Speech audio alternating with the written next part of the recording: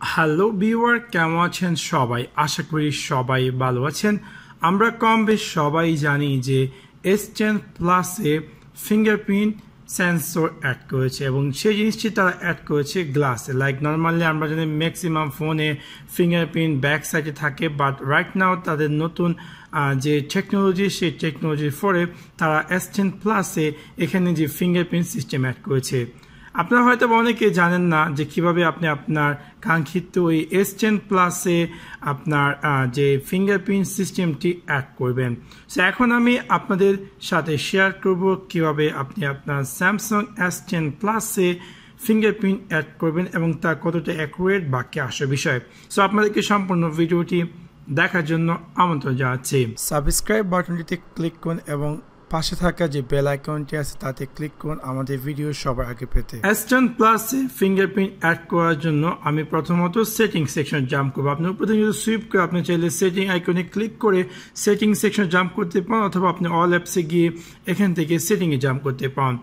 সেটিংয়ে জাম্প করার পর এখান থেকে আপনাকে খুঁজে বের করতে হবে লক স্ক্রিন। লক স্ক্রিনে যাওয়ার পর আপনি একদম উপরে পেয়ে যাচ্ছেন লাইক স্ক্রিন লক টাইপ, এখানে দেওয়া আছে সোয়াইপ বাই ডিফল্ট।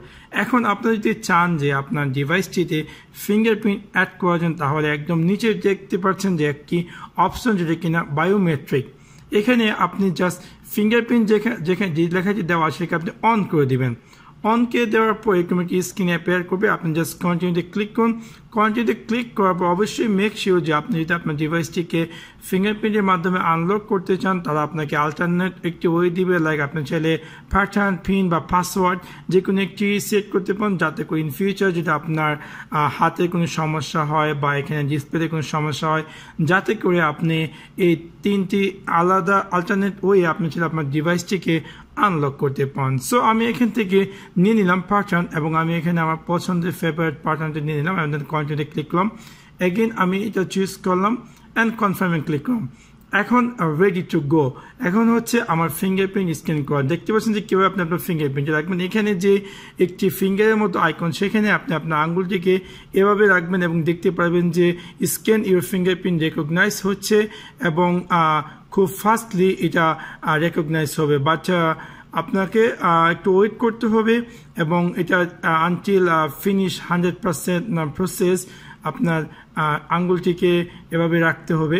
রাখার পর যখন 100% হয়ে যাবে, তারা আপনাকে দিবে আপনার আঙ্গুলটিকে একটু ব্যাকআপভাবে রাখার জন্য। সো আমি জাস্ট এগেইন কন্টিনিউতে ক্লিক করব অ্যান্ড দেন ব্যাকআপ বা ফুল যে আমার ফিঙ্গারটি, সেই ফিঙ্গারটি আমি রেখে দেবো। সো হিয়ার ইট গো, আমার ফিঙ্গারপ্রিন্ট অ্যাড হয়ে গেছে। এখন আমি জাস্ট ডানে ক্লিক করে দিই অ্যান্ড দেন আমি ডানে ক্লিক করার পর আমি ক্লোজ করে দিচ্ছি আমার ডিভাইসটি অ্যান্ড দেন আমি আমার ডিভাইসটিকে আনলক করার চেষ্টা করছি। সো আমি জাস্ট পাওয়ার বাটনে ক্লিক করছি।